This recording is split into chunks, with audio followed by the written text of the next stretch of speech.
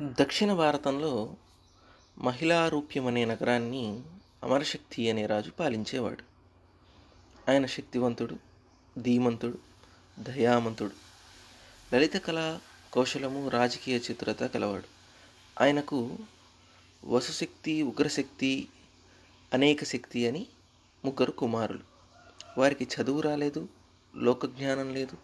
వారికి రాజనీతి, రాజతంత్రము, సాధారణ జ్ఞానం సైతం లేకపోవటం చూసి రాజుకి విచారం కలిగింది.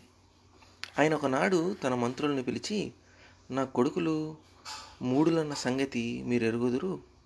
జ్ఞానము సద్బుద్ధి లేని కొడుకు గొడ్డుమూతు ఆవులాగా నిరర్ధకం. అలాంటి కొడుకులను కన్నే కన్నా భార్య గొడ్రాలు కావటం మేలు, సన్నిసించటం మేలు.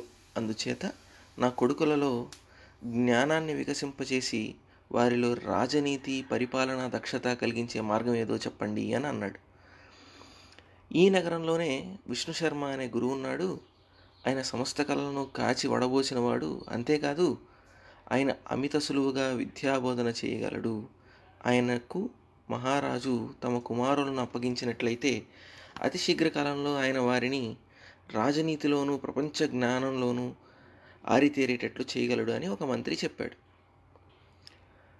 రాజు విష్ణుశర్మను పిలిపించి తన కొడుకులకు రాజనీతి, వివేకము నేర్పించినట్లయితే 100 గ్రాములు బహుమానంగా ఇస్తాను అని అన్నాడు. మహారాజా, నేను విద్యను విక్రయించను.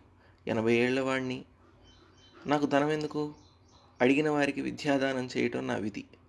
6 మాసాలు నేను మీ పిల్లలకు రాజనీతి, వివేకము కలిగిస్తాను అన్నాడు విష్ణుశర్మ.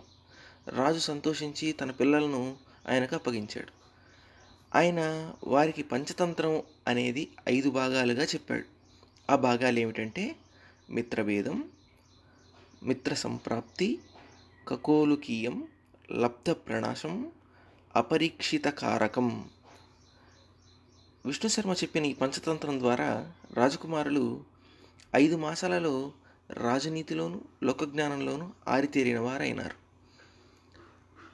మొదటి కథ, సింహము, ఎద్దు.